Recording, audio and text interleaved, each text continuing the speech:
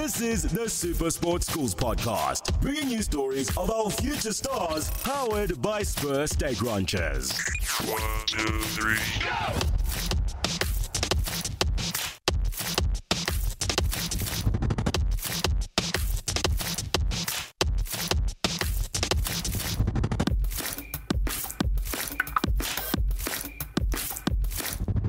Shanté, thanks so much for joining us on another episode of the Super Sports Schools podcast. Just to start off, could you please introduce yourself? Hi, my name is Shanté. I am 18 years old. I go to Parktown High School for Girls, and I am a South African gymnast, and I train at JGC Gymnastics. It's so cool to be chatting to another gymnast. Earlier this year, we spoke to Caitlin Rosecrans, who we know went off to the Olympics, and gymnastics really has been growing in South Africa. So I'm so excited to talk to you today. But I want to get a sense of where gymnastics started for you and how you got into the sport.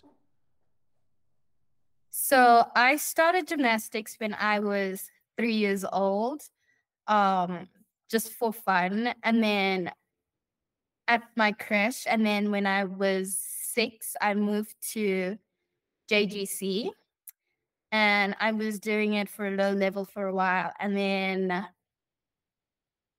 I started high performance when I was 11.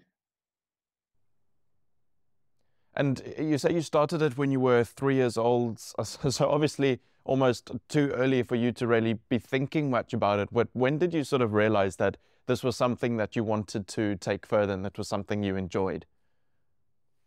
I actually realized quite late. A lot of the time I was just going with the wind. My parents would just be like, go to training, and I'm like, okay. Until my coaches were like, actually, she's really good. She should really focus on this more. And I did. And I'd say when I was trying to remember what grade. When I was in grade 4, I went to America, and that was when I was like, oh, this could be a serious thing. And here I am today. Wow. So grade 4 went off to the United States, a country that is so successful in gymnastics at an Olympic and world champs level. Did you have heroes growing up, anybody that you looked up to or even still look up to today? It was mainly just Simone Biles, because she was still is one of the biggest gymnasts. But now the list has definitely grown. I would say Caitlin Rosecrans is definitely one of my biggest inspirations. Rebecca Andrade from Brazil. And right now, those two, I think. Yeah, amazing. And we're going to talk about both of them because obviously Caitlin being South African, somebody that we've interviewed on the show before. And I think if anybody didn't know much about gymnastics before the Olympic Games we've just had in Paris, if they really didn't know anything, they'll know the name Simone Biles now. Even if you've never watched gymnastics before, that is a name that's been coming up during these Olympic Games. She's won 7 gold medals, 11 medals in total at the Olympics. She is definitely one of the greatest gymnasts of all time. And I think since you are a gymnast, maybe for people who don't necessarily watch gymnastics as much, just to explain how complex and how difficult the things are that she does, because a lot of the time people might be watching gymnastics without much experience, and they see that somebody does this really complex routine, and then the landing, maybe they take a step. But just to explain that there is so much power, so much force involved, and what she does is just so technically difficult. So to maybe help explain to people. So she does some really crazy skills. So how it works in gymnastics is that the skills have like a difficulty rating, for A being the easiest and then like G or something. And I'm not quite sure what her difficulties are on each app, but it's really high. She's created some of her own skills. I think one on each app. I'm not sure about bar though, but yeah, it's insane. It's some of her gymnastics men can't even do. I mean, might beg to differ, but yeah, it's insane. Absolutely, and you just need to watch her routines from the Olympic Games to see how incredible it is. And you talk about apps there. I think, thankfully, that I've interviewed Caitlin earlier this year. I know you're referring to the different apparatus that you use in gymnastics. So she obviously competes in all sorts, and you can do different ones and mix them up and all the rest. But for you, do you have a favorite apparatus? Is that something from a young age, or do you kind of just like all of them? How does that work for you as a gymnast? My favorite app is Beam, but I think that's because I've always been good at it and it's just always been the easiest. Sometimes I battle with like bar, volta, and floor. Although floor is probably my second favorite because it's more dancey and fun and artistic. But beam is probably one of the hardest apparatuses. But I don't know. I just feel the most confident when I'm on beam. And if we talk about beam, coming back to Simone Biles, she does that. You're going to have to help me out with the name here, but I've also seen you do it sort of the one leg stuck out and you pivot on your one foot and you spin in a circle. Oh, the yes, the wolf turn. That just to me to see that is so impressive. I mean, do you have favorite skills for the beam? If the beam is your favorite app? Side aerial think. I think my favorite skill though of all time is probably kachef, which is on bar though. And to explain that to someone who has, like me, who has no idea what all the moves are called, but can just still watch gymnastics and appreciate how incredible it is. Okay, it's a bit hard to explain, not really. But you like swing around the bar, and then when you're supposed to go over, like instead of just going normal swing around the bar, you'll let go and like, sorry, I'm just trying to imagine this. So you'll let go and like bring your legs around you and go through to catch the bar. I don't know if I'm making sense. No, but I think that's a good effort at explaining it. I don't think I certainly could not have done better. And I think what does come across is that it sounds cool. It sounds exciting, which all the things in gymnastics usually do.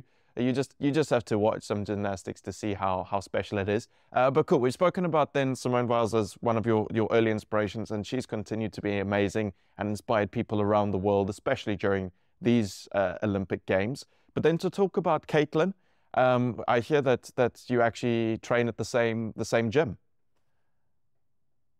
Yes, I do.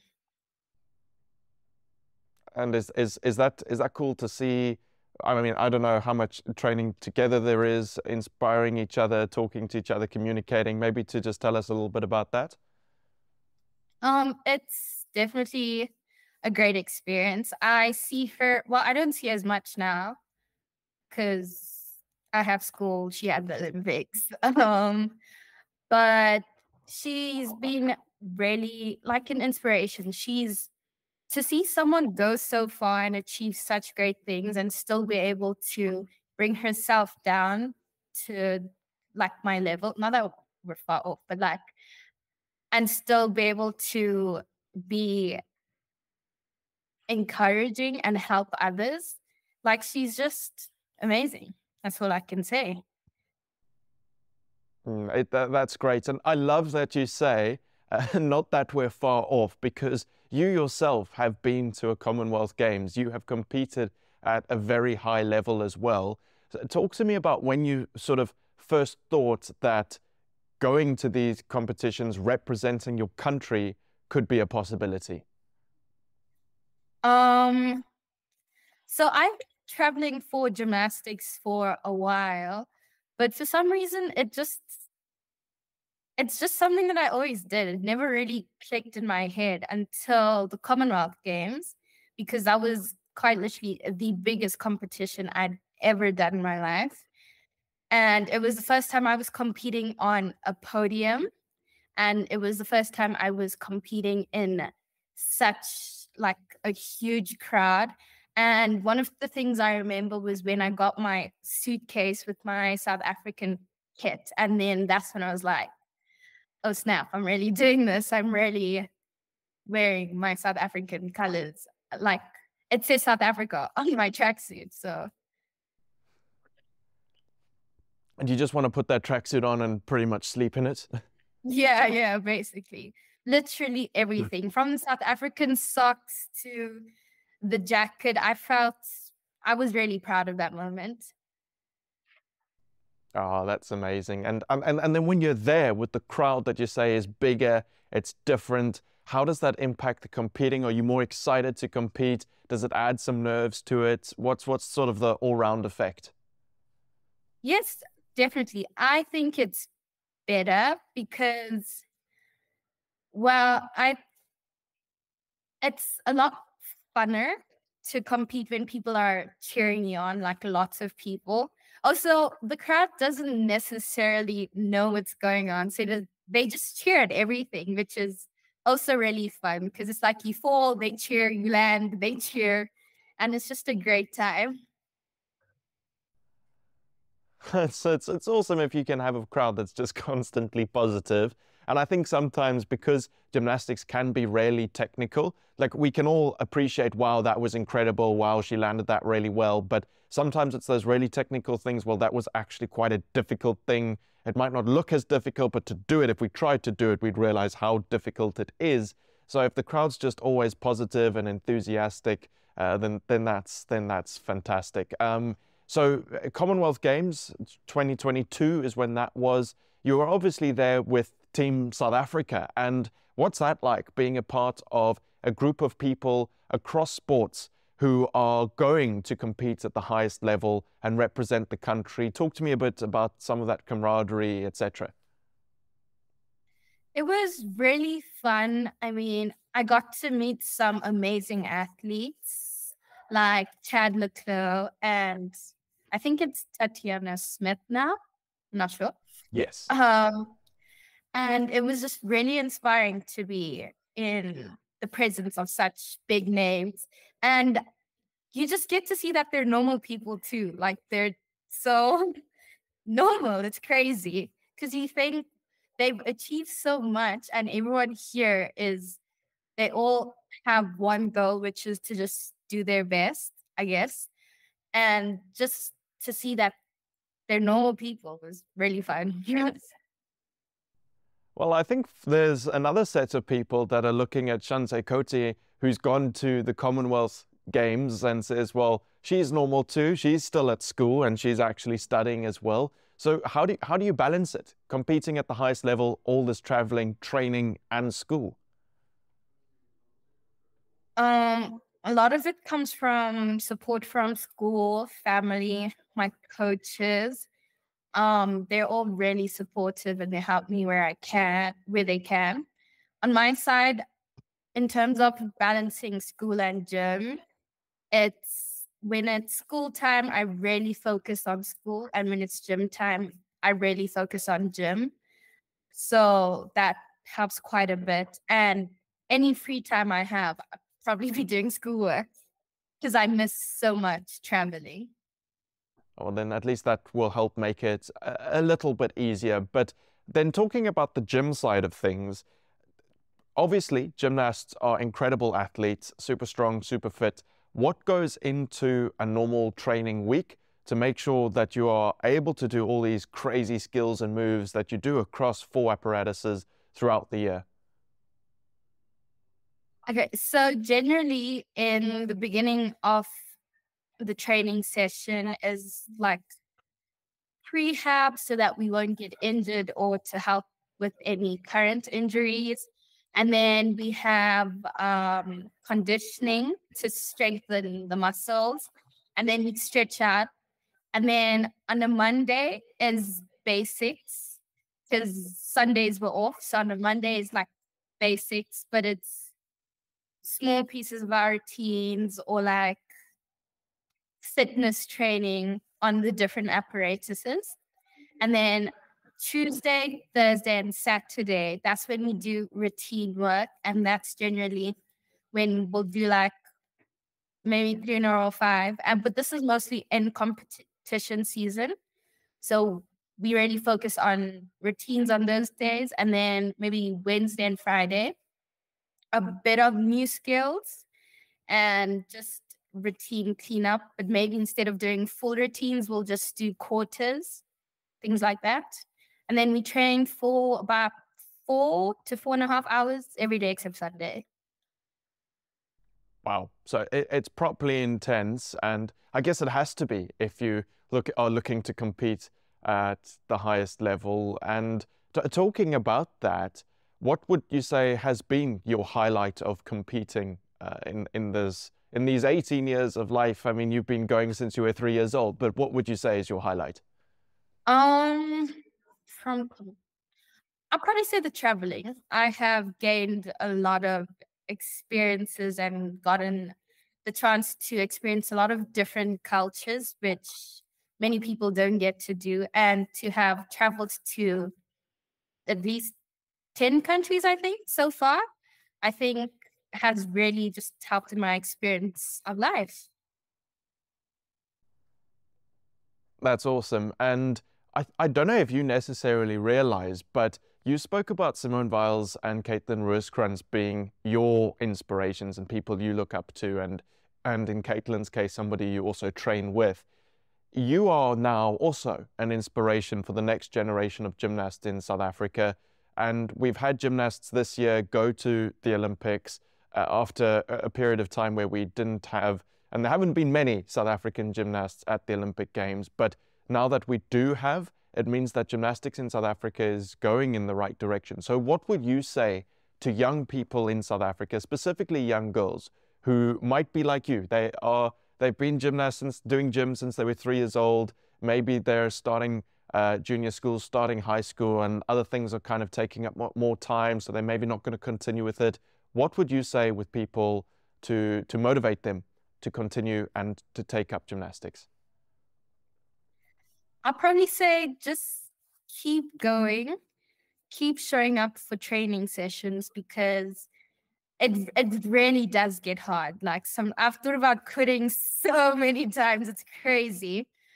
But I still showed up, and it's on those hard days where you really make yourself the best, and that really builds your career and your experiences. So keep showing up, keep doing what you're doing, and also have fun. Like, it's a fun sport. Yes, it's hard, but it's fun.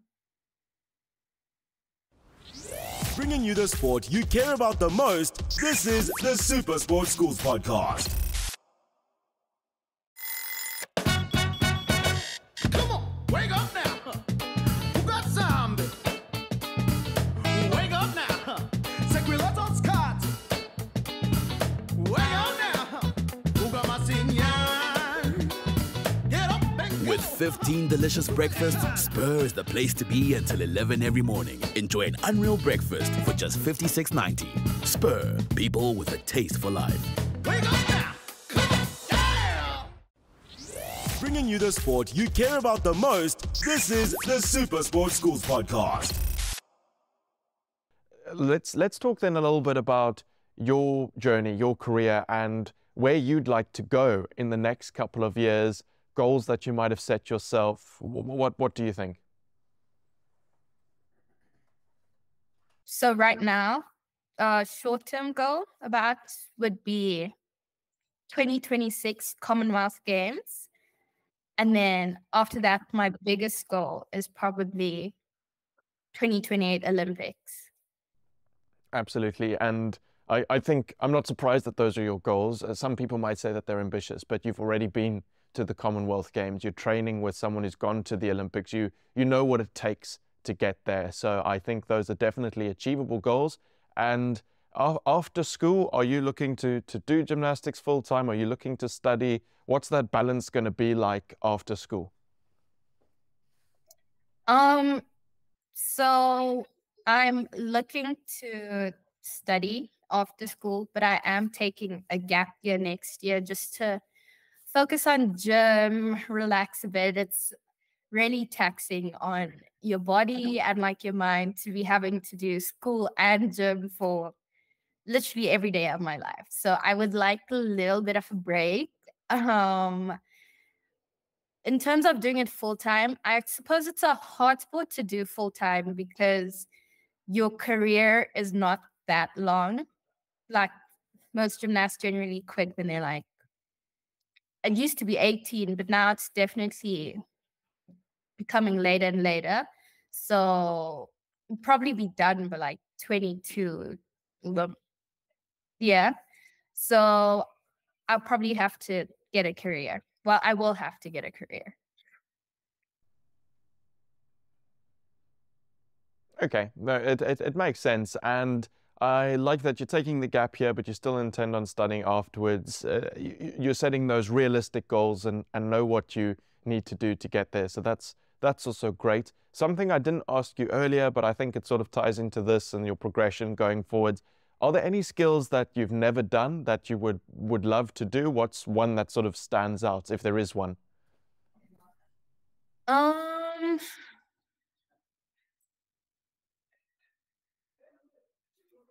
well, so my friends and I have this thing that before we quit, there's one skill that we have to do before we can leave. And for me, that's probably layout touch-up, which is, do I need to explain that? Is it different? It's not the same thing as you explained earlier, hey? Is it a different one? It's not the same. So the one I explained is a straddle kerchief, which is where you straddle and come through your legs and catch the bar. But with the layout, you keep your feet together. And like, if this is the bar, you come over the bar straight before you catch. That's cool. There's another goal in there, and hopefully that is something that gets done.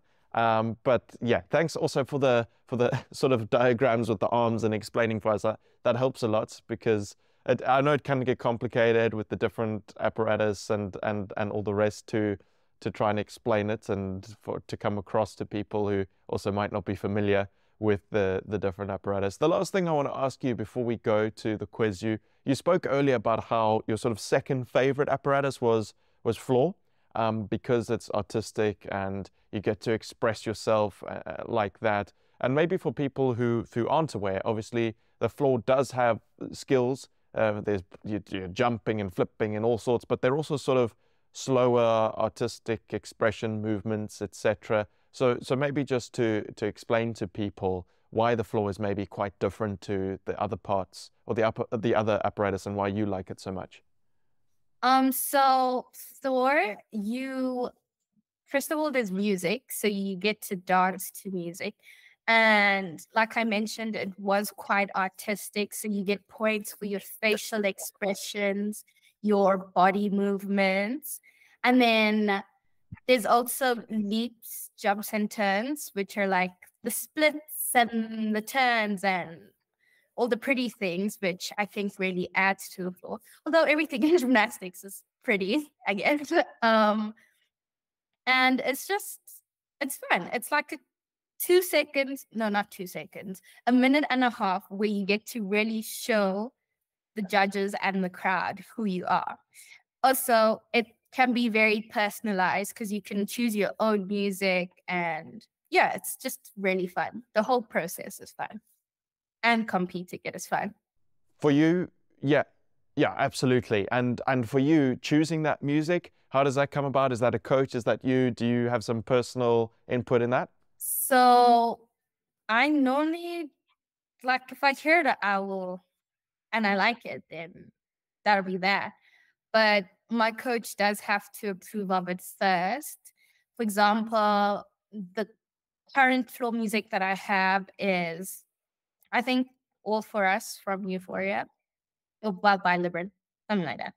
And I heard it on TikTok, actually, because there was a time when Euphoria was trending and things like that. And I heard the music and I'm like, oh my gosh, it would be so cool if it was an instrumental. Then I went and found an instrumental on YouTube, and then I cut the music myself and showed it to my coach, and she was like, "It's great, let's do it." And we did it. Oh, that's so cool. I love that.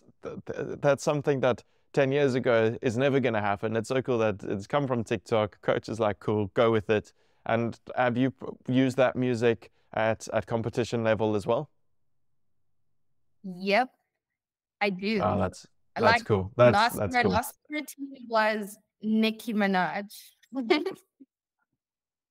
And do you think, is it something that you update? How regularly do you change your music for floor? About every 2 years. Okay, so it is something that you get to know in and out and become familiar with for 2 years before it changes, and you really get to know the music then. Yeah, because it can also get boring dancing to the same floor routine for so long. So it just adds to the experience. Yeah, and that's something I've actually wondered. Like all the routines, you do them over and over and over, but there is the trade-off between it becoming boring and you becoming really good at it. So at what point do you decide, okay, something new it's time for something new? Well, what we do quite often is upgrading skills. So I'll use the wolf turn, for example. So maybe we'll compete a full for a month or two, well, longer than that. And then we'll try to go 1.5, then double, then triple. And that's generally how we upgrade most of our skills. And then at the end of competition season, that's when we really try like completely new skills.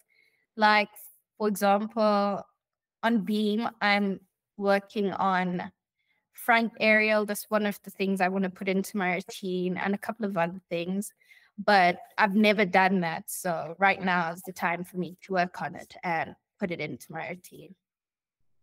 Awesome. Cool. Well, thanks for going into detail there on the floor. We got to explore that a little bit. It's now time, though, to end off with our Supersport Schools podcast quiz. The highest score of the season so far is 8. You get 60 seconds to answer as many questions correctly as you can. If you don't know an answer, just say pass. Obviously, our interview is online, so there is a little bit of a delay. So the average usually for these sorts of interviews is around 4 or 5. But we've thrown in quite a few Olympics and gymnastics questions for you. How are you feeling ahead of the quiz? I'm a bit nervous. People are probably going to laugh at me because I actually know nothing about sport, but it's fine. Okay, yeah, I would say that sport is the one thing that definitely will come up, unfortunately. But okay, you've got 60 seconds on the clock. Are you ready to play? Yeah. All right, 60 seconds and your time starts now. Which nation won the gold medal for the Olympic artistic gymnastics team all-round? The USA. That's correct. Who won Botswana's first Olympic gold medal and is also the current men's 300-meter world record holder? Pass. It's Letsile Tebogo. Name any of the countries that compete in the rugby championship. South Africa. That's correct. True or false? South Africa has won a silver gymnastics medal in the Olympics. False. That's correct. How many Olympic medals has Simone Biles won in total? 11. That's correct. True or false? In hockey, there is no offside rule for open play. True. That's correct. Who won the 2024 Paarl Derby? Was it Paarl Boys or Paarl Gym? Paul Kim. I don't know. Yes. I'll accept. It sounded close enough. I'm just going to add up your score, and it is 6, which is actually a fantastic performance, especially considering we're online and have to deal with a delay. So well done. I think you can give yourself a round of applause for that. Congratulations. That was fantastic. For someone who said they know nothing about sports, you flew through that. Yeah, I did better than I thought I was going to do. Shanté, thanks so much for joining me for the Super Sports Schools podcast. It's been great chatting to you, and all the best for the rest of the year. Thank you so much for having me and giving me this opportunity. This has been the Super Sports Schools podcast, bringing you stories of our future stars, powered by Spur Steak Ranches.